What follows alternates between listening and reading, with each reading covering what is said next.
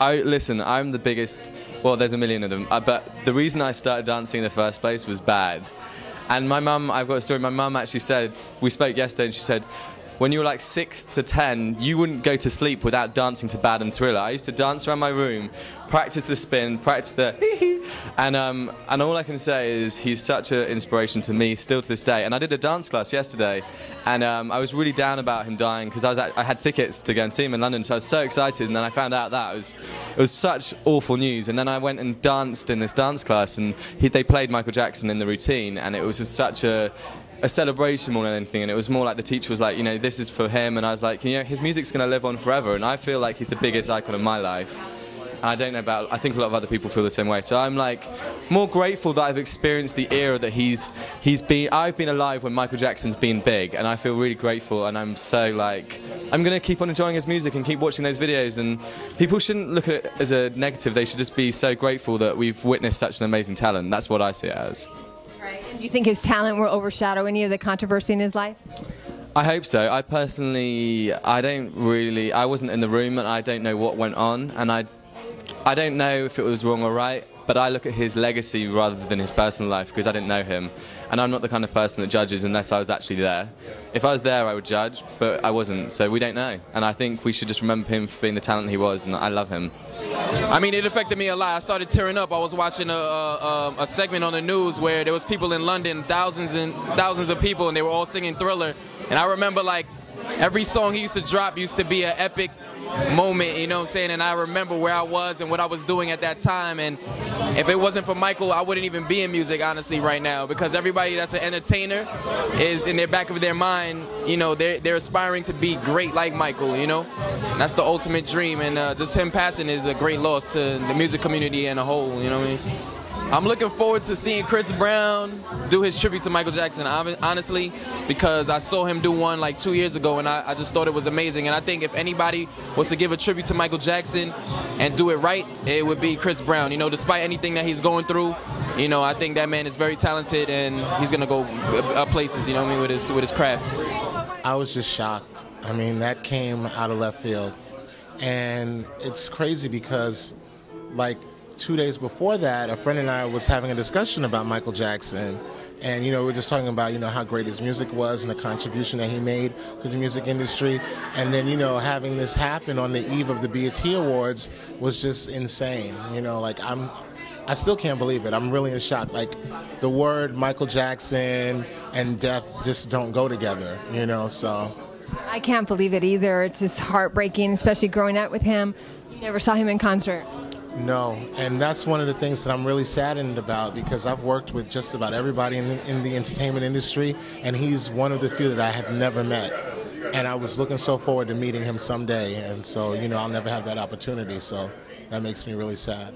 I think it teaches us a lesson all about our lives, and how short and fast it is, and how we have to enjoy. I know it's so cliche, but we really do have to enjoy every minute. Every single moment, and it's funny because when I was watching it, the coverage on CNN, and they did an aerial view of his home, and he, lived in this beautiful sprawling mansion with the big pool and the cars, and all I could think of was that none of that matters now. None of it. These things happen, but, on the flip side of that, in a crazy, ironic way, it just literally, sustained his legendary, him being an idol. It's a sad thing to say, but, most of our idols have died untimely deaths. You have Marilyn Monroe, you have John Lennon, Elvis Presley, and now Michael is a part of that in a sad way, What about Farrah? Was she one of the people that you had a poster on a wall? Charlie's Angels was my favorite show. So getting that news twice in one day was just like a blow. I mean, we knew, Farrah's situation was pretty bad, but still, that's Charlie's Angels, and that was a real shock to me as well. Well, is there one favorite song? I'd probably say "Heal the World." I mean, it's just, if there's one song, but so many of his music is amazing.